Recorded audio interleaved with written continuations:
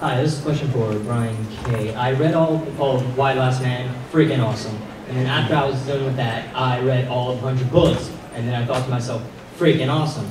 And then after that, I wondered, why don't the two Brians match together and collaborate something and write a comic book or a series? Have you ever thought of working with Brian Azzarello on something?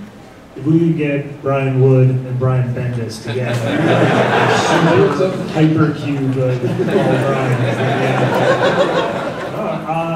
I'm totally terrified of Brian Azzarello. He's like the scariest. Don't let the bifocals and the beard fool you. No, he's a cool guy. He's awesome. I think Spaceman, if anyone's read, I think it's one of the best science fiction comics of the past few years. It's brilliant, but no, he's really scary, so I'm too scared. Alright, well, thank you, and three of you guys are awesome. Hope you have a fun time at Comic-Con. Hope to see you guys next year. Good luck.